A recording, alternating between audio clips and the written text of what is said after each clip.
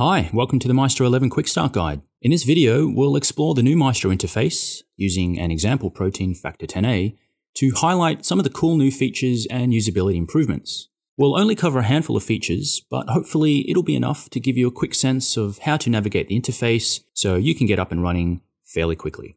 Let's begin. We'll start by downloading the factor 10A protein from the PDB by going to File, Get PDB, then typing 1FJS and selecting Download. Note that we could have also used File Import Structures to import the structure manually. Now notice the banner notification that appeared when the raw PDB was imported. Not only is it giving us information that the PDB was imported successfully, but it has also recognized that the likely next step is to prepare the protein. This is indeed needed for subsequent modeling tasks, so let's click Prepare.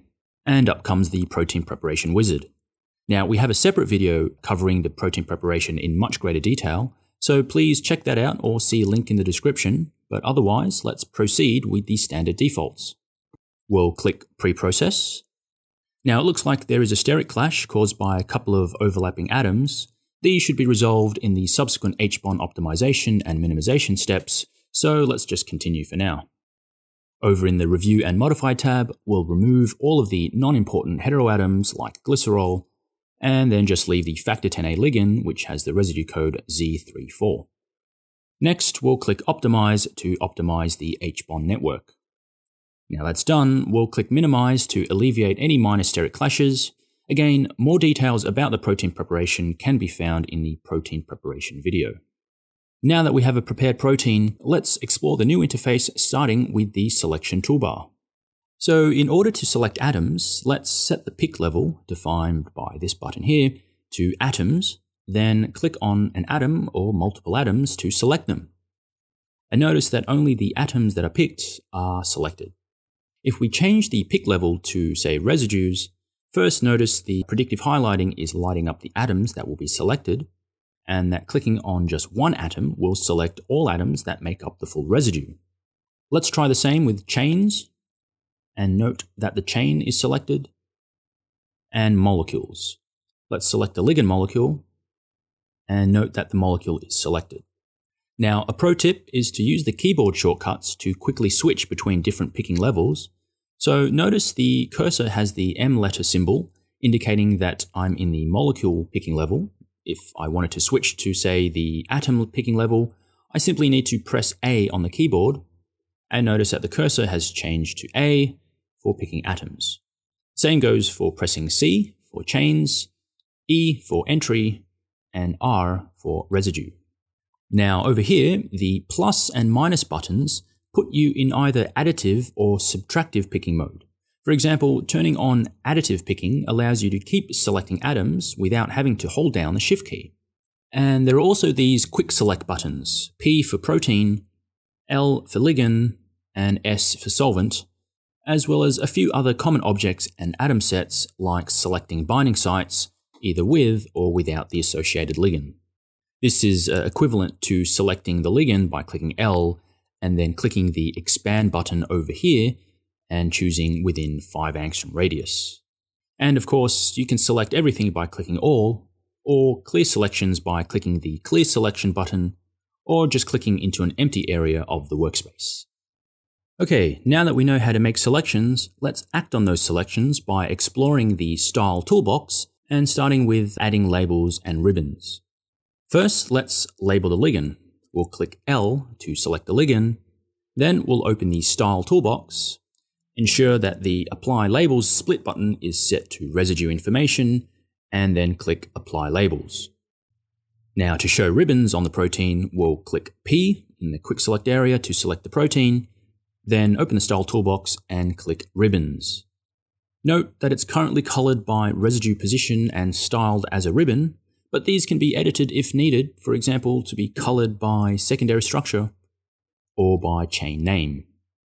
You can also edit the ribbon at any time by first hovering the cursor over the ribbon until the ribbon cursor appears, and then right-clicking to reveal the Edit Ribbon pop-up. Finally, notice down in the Workspace Configuration toolbar that the mute buttons for labels and ribbons are now on. These toggles can be used to temporarily hide or show the objects at any time. We'll now use the visibility button in the Style toolbox to hide and show selected atoms in the workspace. Let's hide the protein, first by clicking P, then over in the Style toolbox, we'll click the Display Undisplay Visibility toggle eyeball. Clicking this button multiple times alternates between hiding and showing the selected atoms. Next, we'll only show the binding site atoms by choosing Binding Site plus Ligand from the Quick Select area, and then over in the Style toolbox, we'll click Display Only Selected Atoms. Hiding and showing hydrogen atoms is also done from the Style toolbox. Click the Show Only Polar Hydrogens button. This button will hide the non-polar hydrogens if they are shown, as well as show the polar hydrogens if they aren't already shown.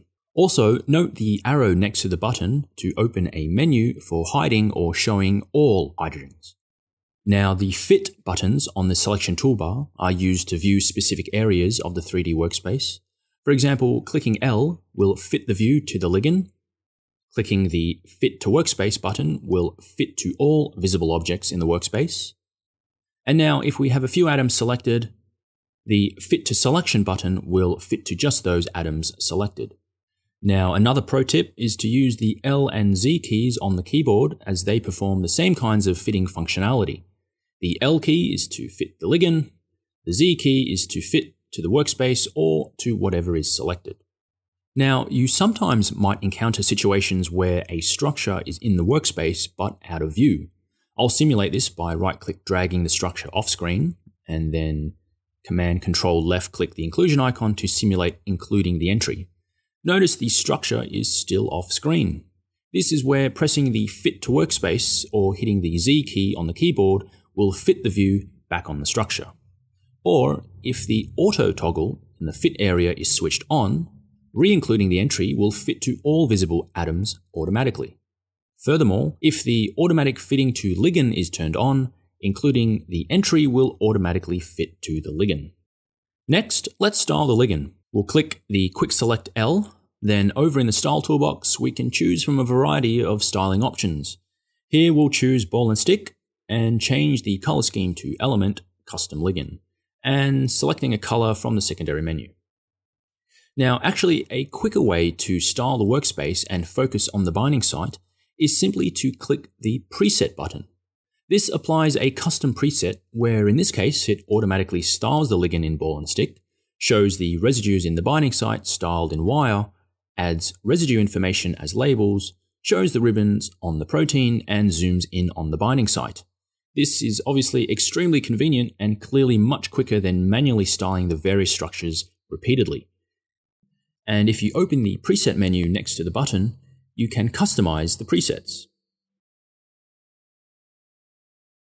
as well as apply other useful presets. And there's also an option here to have the custom preset applied every time the workspace changes. In the lower left, we have the new structure hierarchy. This is used for reviewing, finding, as well as styling the structures in the 3D workspace. If we click the arrow next to 1FJS, we can expand to view the contents. Within ligands, we can view the ligand name. We can click on it to select the ligand in the workspace, and double-clicking on it will fit the view as well. Under solvents, we can see the waters folder, which contains all of the water molecules. Now, if we click the plus sign on the right, we'll open a local style toolbox. And here we can quickly access the various styling options. So here, let's style the waters by CPK.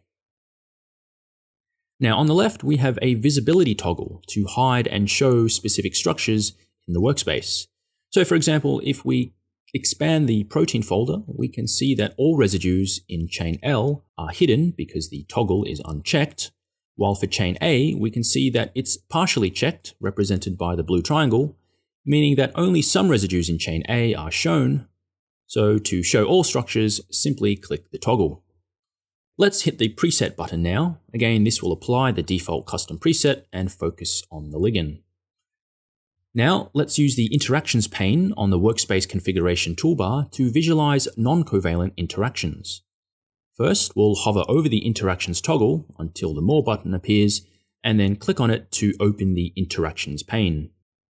Here we can show the non-covalent bonds like hydrogen bonds, halogen bonds, salt bridges, and aromatic H bonds, and we can restrict the interactions to only those between the ligand and the receptor. We can also show pi interactions like pi-pi stacking and pi-cation. And if we want, we can also show good, bad, or ugly contacts and clashes. Here we'll just show the ugly clashes if there are any. Now, there are a few ways we can make measurements. If we click the Measure button on the Favorites toolbar, we'll see the Measurements banner, which has a set of instructions for us to follow. So if we want to measure a distance, we need to pick any two atoms.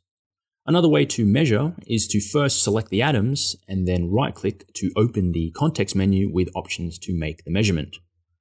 Notice now that the measurement toggle in the workspace configuration toolbar is now on. Again, we can hide or show the measurements and access the measurements pane where we can review the measurements. Now let's add a surface to the binding site.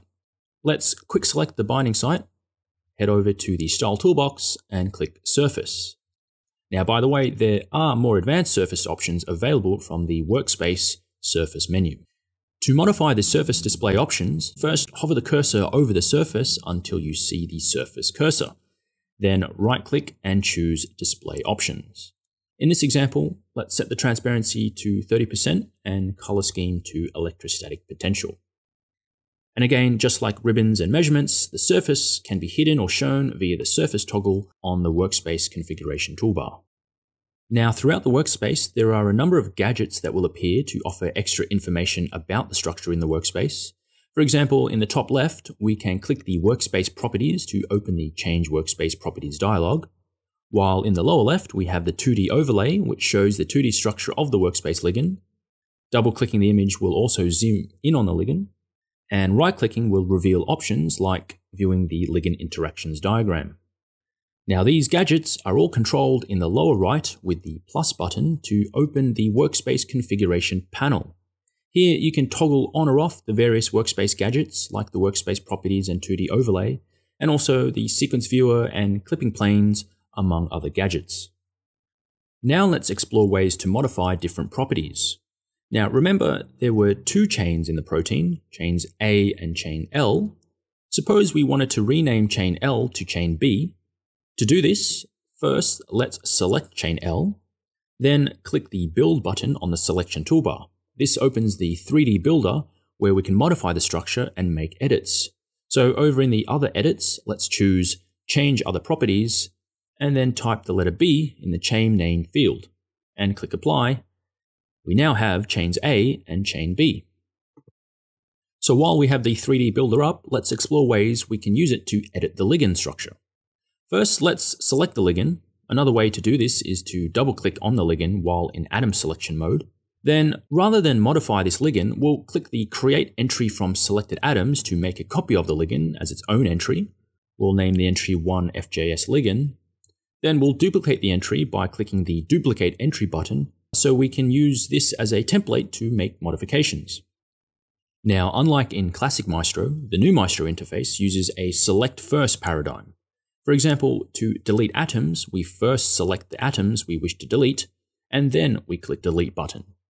Similarly, to change elements, first select the atoms, then choose the new element. Or make substitutions by selecting attachment points and choosing a fragment from the Add Fragments. Notice that when fragments are added, we may see an option to edit the fragment, such as changing the connection point, or to perform a rotation. And finally, another way to modify the ligand is to use the 2D sketcher. This can be accessed from the 2D overlay or the edit menu. Alright, so that's a fairly quick run through of some of the features in the new Maestro. Perhaps the last feature worth mentioning here is the new task tool. So in the new Maestro, all tasks, scripts, tools, and applications have been consolidated here in the new task tool. Click the Task button and then hover over Browse to view the lists of tasks and applications. Clicking on an item will open a category of tools or a particular application specific to the workflow. For example, clicking Receptor-Based Virtual Screening reveals the various applications and scripts used in receptor-based virtual screening, like the various docking applications. You can also search for applications by typing in a keyword. Suggested keywords may appear below the field, but otherwise hit Enter to run the search. and at any time, items can be favored by clicking the empty star to the left. It will turn bright yellow, and the name will appear as a button on the Favorites toolbar for one-click access. Finally, note that the recently opened tasks will appear in the Recents list, also for easy access. For more information about the new Maestro, head over to schrodinger.com/Maestro11. There you'll find plenty of training resources, reference guides, webinars, and a collection of other training videos. And as always, if you have any questions, feel free to email help@schrodinger.com.